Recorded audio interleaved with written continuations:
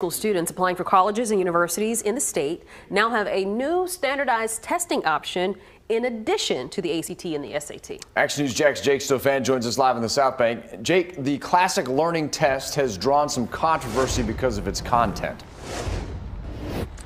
Yeah, well, the Classic Learning Test, or CLT, puts an emphasis on Western culture and even incorporates some religious texts into its reading comprehension sections.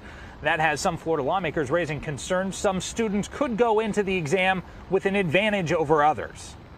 The Board of Governors for the State University System of Florida recently approved a measure requiring state colleges and universities to accept test scores from the Classic Learning Test for student admissions. Only one member, Amanda Phelan, voted no, citing concerns the CLT, which began in 2015, does not have a proven track record. The Classical Learning Test, or CLT, may actually be a viable alternative to the SAT or ACT in demonstrating college preparedness.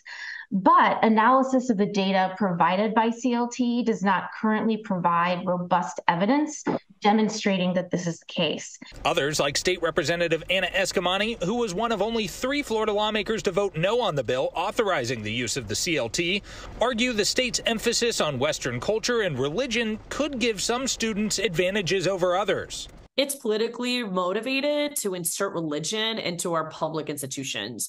And as a firm believer for the separation of church and state, I don't think it's appropriate for a religious test to be used when it comes to our public universities. But Taryn Boyce, director of marketing for the CLT, argues the test includes a diverse mix of reading selections. Students will be reading authors that are both atheists and religious. They'll be reading Karl Marx as well as Adam Smith. She also emphasized the test is based on reading comprehension of the texts, and students don't need prior knowledge of the content to succeed. Many students will find they perform better on this exam, that it provides a much more accurate reflection of what they want to show colleges. So they can go to our website, cltexam.com. They can sign up to take a test at home, online.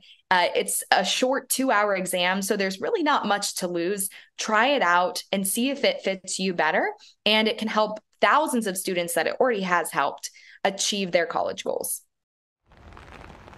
As far as the question of whether the test has a proven track record goes, CLT did publish a recent report disputing claims that the test doesn't meet the rigorous standards of the ACT and SAT. We'll link to that report on this story on actionnewsjax.com so you can decide for yourself. For local coverage you can count on live on the South Bank, I'm Jake Stofan, Action News Jax.